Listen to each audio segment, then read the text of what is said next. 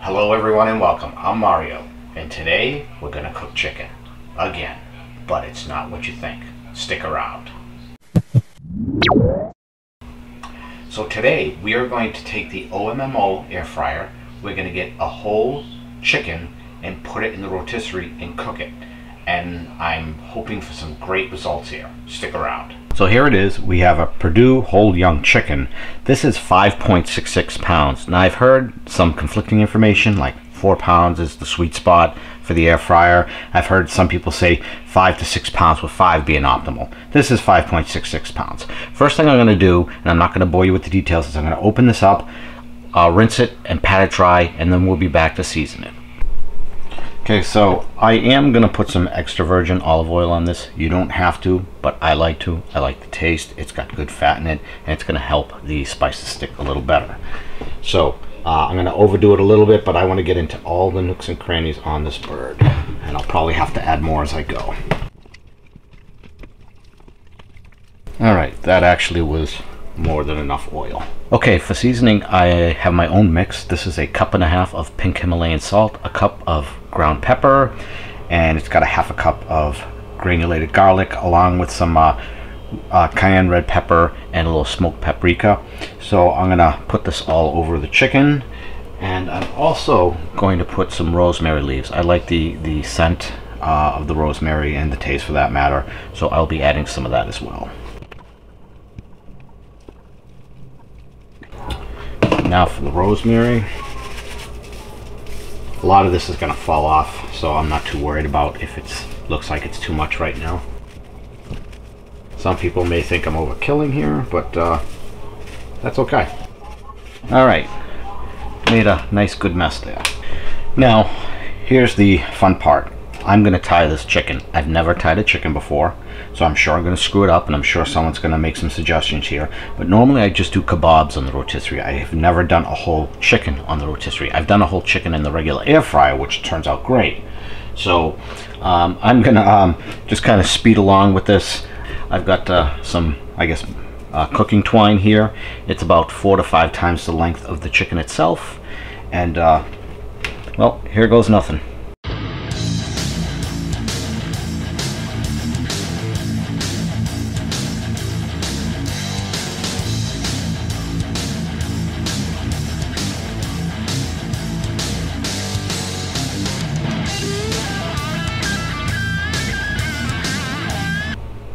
Okay, that wasn't terrible. Hopefully it stays together. I see I have some loose, so I'm going to have to fix that up. The next thing to do is I'm going to tuck the wings under the bird and hope that those stay. And next up, we're going to put this on the spigot rod.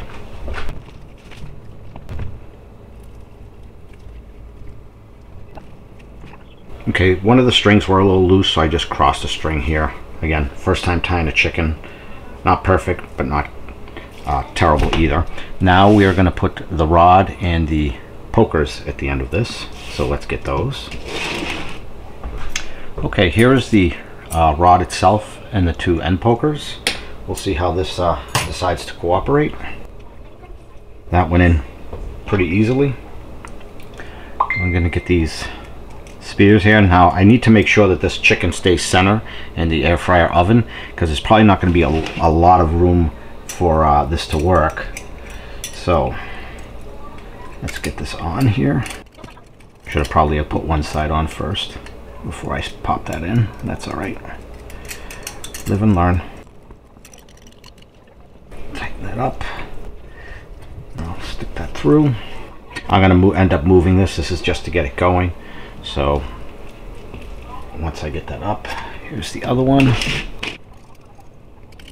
And I gotta see where the best part to kind of spear this so that it will not loosen up. Okay. Tighten this side up, and as mentioned, I'm gonna go to this side and now push it more in here. They sure make it look easy when you're watching something like this on TV, right? But this is reality, folks. Chicken looks pretty centered. Some of the spices fell off the sides as I was working this, so I'm gonna kind of mush that all around. But here we go. Here's the chicken. All right, let's get to preheating the oven. Okay, we're gonna preheat this specifically because it's rotisserie. I'm gonna hit the power button. I'm gonna hit the rotisserie button. It's gonna default to 400, which is fine. I'm gonna hit the rotisserie spinning, which you see it's blinking now with it. And we're gonna cook this anywhere from 40 minutes to an hour. So, you know, it's bigger than the last bird I did in the regular air fryer. So I'm gonna give this maybe 5 minutes or so to heat up. And the temperature at 400 again was fine. So we'll be back shortly to pop in the chicken. Okay, this has had about 7 minutes to preheat. So I'm gonna use the rotisserie handle here. Now, I don't have to for the first time around since the chicken is cold. However, just to get into practice, this doesn't have the nice handle like the GoWISE does. Well, let's see what happens. To remind you, there is 2 pieces. If you look here, there's that little groove. That goes on the right side. On my GoWISE, it was the opposite. And this side will go where the motor is. So you're going to slip this side in, put it in an angle, do a little magic show. Let's see how this works out for me. I think without the nicer handle, it's going to be a little odd, but we'll see. Pop it in there. I got to put in the motor side first, excuse me, left side. There we go. And it's on. And hopefully we don't have to adjust the chicken and it'll turn freely. Yep, it looks good. It's just barely clearing the bottom and the top. So we're gonna set this to 45 minutes and we'll be back maybe in 30 to see how it's going. So a little halftime break. I really want to find like a small turkey, but obviously I couldn't find one for the rotisserie. And the birds were on the larger side. Again, this was 5.66 pounds. I would have preferred to have found a 5-pound bird. And as you'll see later in the video, I mentioned that it would have been good if I had tied up the legs tighter to each other so they wouldn't have hit the top. But that's really all I got for you right now. Let's get back to the cooking. Okay, so it's been 45 minutes, so I'm gonna wait for the rotisserie to spin in a good position for me to check the temperature so I do not have to pull it out. Fortunately, I don't have a good angle, but basically you wanna get into the meatiest part, the thigh, and you want about 165 to 170. And I do not think we are ready yet. Nope, we are not. This is only at about 145 degrees right now. So I'm gonna let this go an extra 15 minutes. 45 minutes was the starting point for maybe a 4.5 to 5 pound bird, but this is about a pound heavier. So we're gonna let this go another 15 minutes and we'll be back. Okay, just over an hour. Let's take a look. The breast is not in the right position, so I'm just gonna turn this on quickly to rotate it where I can take a temperature easier.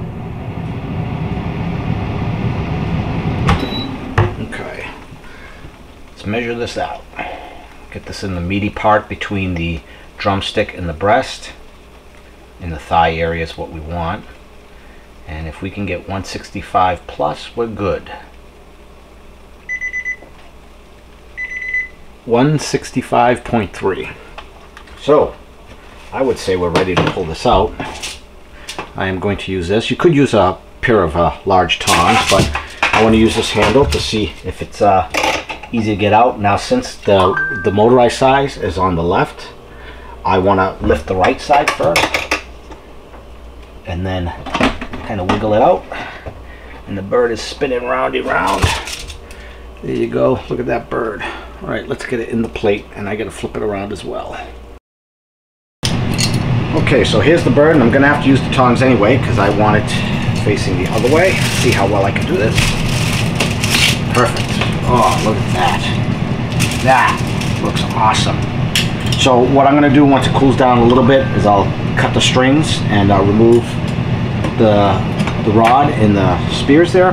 Now, as Tom Petty would say, the waiting's the hardest part. We actually have to let this sit for 10-15 minutes so the juices could absorb back into the chicken because we don't want a dry chicken. So we'll see you in a bit.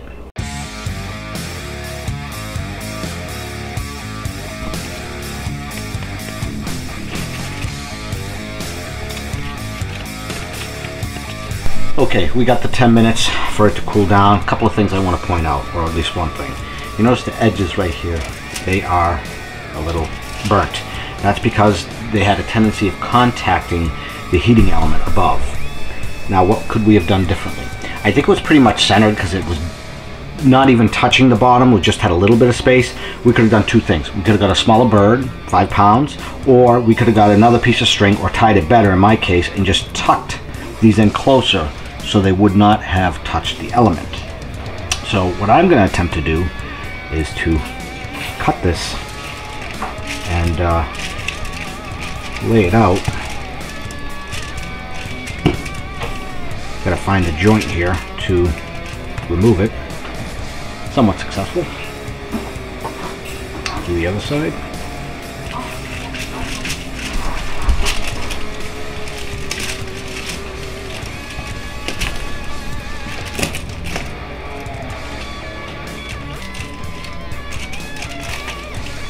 Cutting chicken is not my forte here. Let's get that off. Another drumstick. And we've got the wings here. I'm gonna cut into that. Get that out. Oh, this one just kind of fell off on its own. Next thing I'm gonna do is I'm gonna cut down the middle. And once I get down the middle, I'm gonna go off to the side because you got like the backbone there. Again, I am not a professional with this. Ooh, the skin, the best part. That's what everybody's going to be fighting for. It's all mine. Got me. Okay. Now it looks like this could be, no, that's cooked. There might be a couple of red spots in there. However, some of this is going to end up in like a soup. So if there is a little bit here, which I don't think there is. Ooh, that's hot. Hot, hot, hot. Still hot. There we go. And this you could even cut in half here as well. And my dog can smell what's going on here. I'm worried because I don't want to slip with this knife. I'm sure someone's going to point out something I'm doing wrong, so I'll prepare for that. It's another nice piece right here. Again, I could cut this in half if I wanted. Put those in the dish. And while I'm at it, I will take out the other piece that I did and put that in there. Now there's still more meat on this carcass here, but I'm going to leave it as is for now. And I will come back and get the rest of the chicken off this because we do not want to throw out this chicken.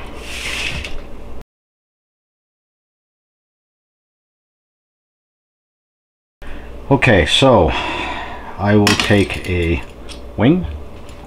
I am going to take a drumstick, and I'll take a small piece of chicken breast with the skin on it. We're gonna kind of weigh this out as I usually do for myself.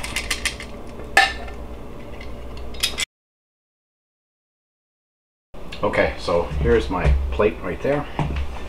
I'm not sure where I want to start, but I like wings these days, so I'm going to try the wing first.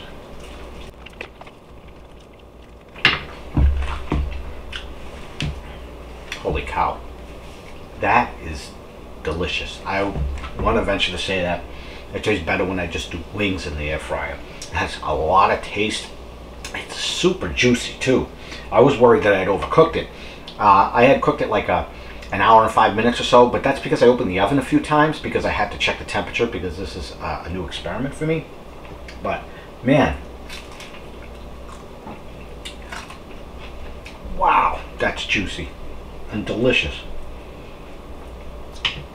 But there was more prep time involved, longer to cook, and then the cool down, then you gotta cut it. Okay, that was the wing. Now my favorite of all time was at one point the drumstick, but I've kind of ventured more towards the wing. But we've got a massive drumstick here, so I need to taste that.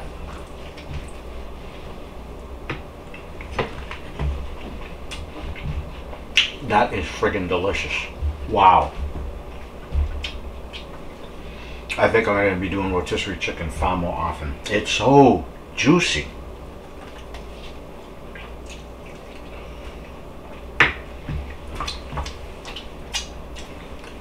It's not like I'm saying, oh, this is great. No, this tastes amazing. It's really good.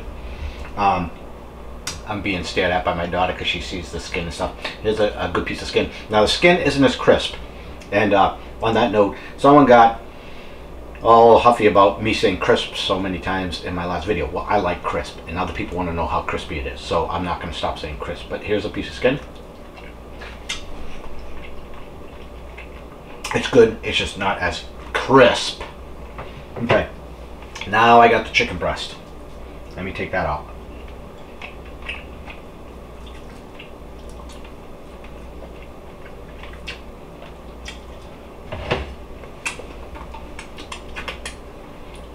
For the people who hate me licking my fingers or talking with my mouth full.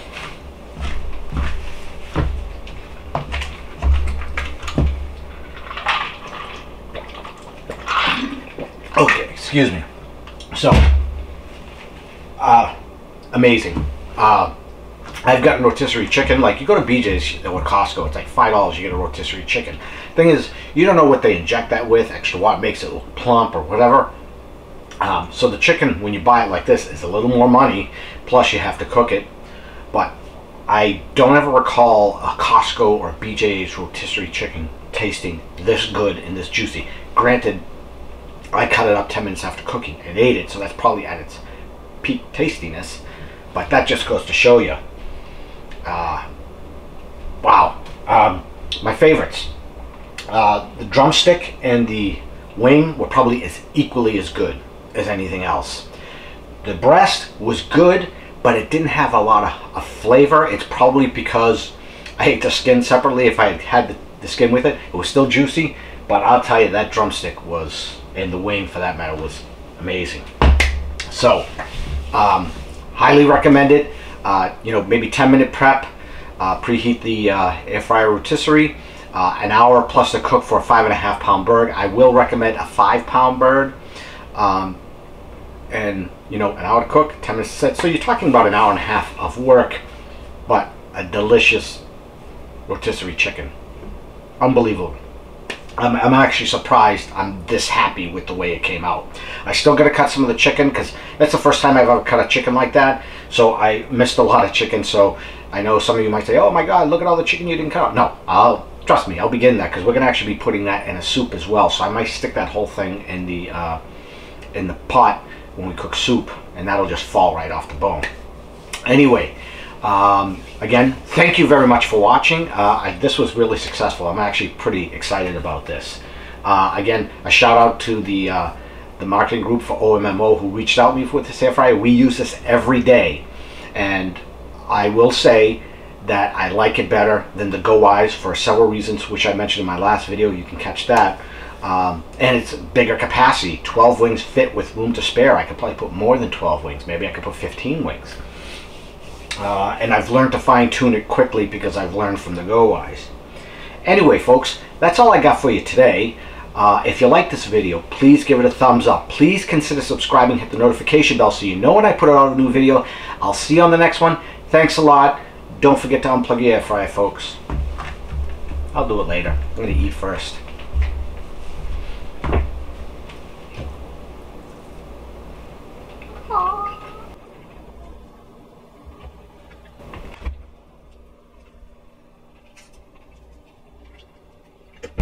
Got some of that crispiness on the base of the wing.